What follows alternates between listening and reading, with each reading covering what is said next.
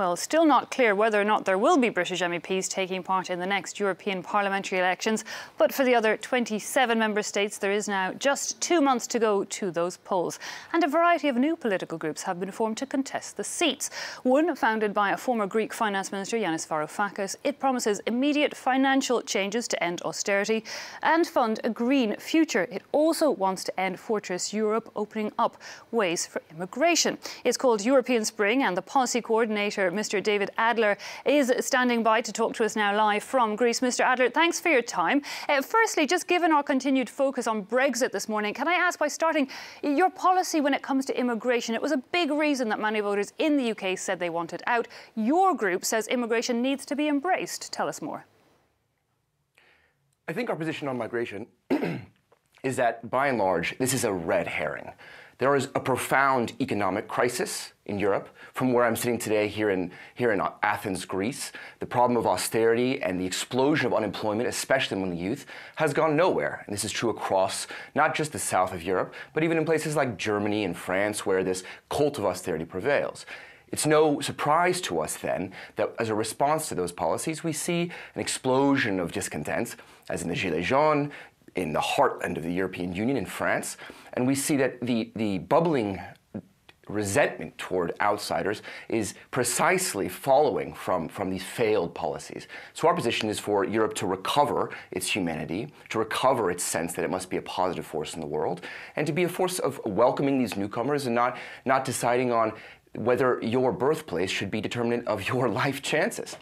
Indeed, Mr. Adler, and indeed speaking from Greece, which was on the forefront of a lot of those migration refugees, and asylum seekers that arrived into the European bloc. But as you say, there's already at the start there was resentment. It's bubbling, as you put it, and from the start, a lack of solidarity on the EU side of things to, help Greece, to help the countries that were on the front line.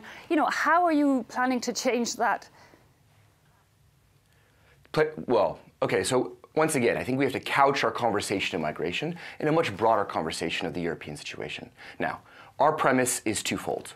On the one hand, there is a deep, profound crisis in Europe, and these elections that you mentioned are a tremendously important historic moment as Europe fragments.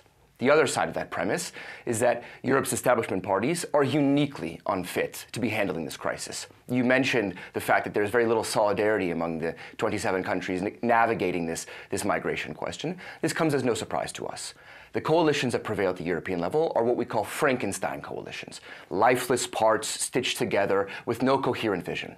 These are real coalitions of convenience that have never sat down and thought about what it means to live in a solidaristic Europe.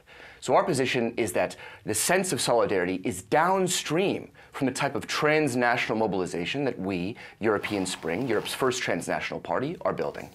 Well, a lot of the political groups that sit in the European Parliament are made up of all the nationalities of the European Union. But as you say there, Euroscepticism has been growing somewhat across the bloc. Do you think actually that Brexit might have had an impact on that? Could it actually, push the rest of the countries to act more in unison?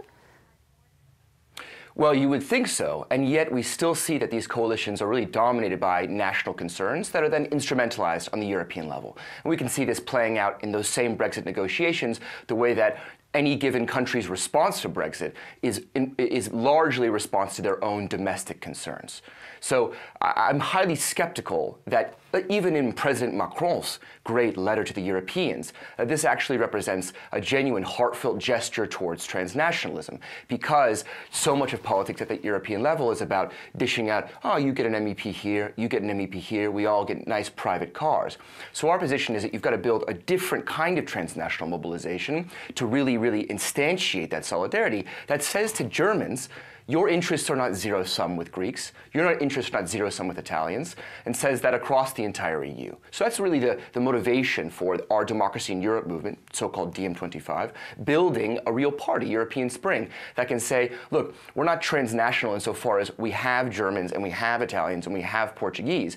We're transnational as that we're standing behind one vision for Europe, one common New Deal for Europe, with many of the policies you mentioned up front at the outset of the program. OK, well, with 2 months to go, we'll be keeping a close eye on how that idea plays out among the voters. Mr. Davide Adler, thanks so much for your time and speaking to us live from Greece. Mr.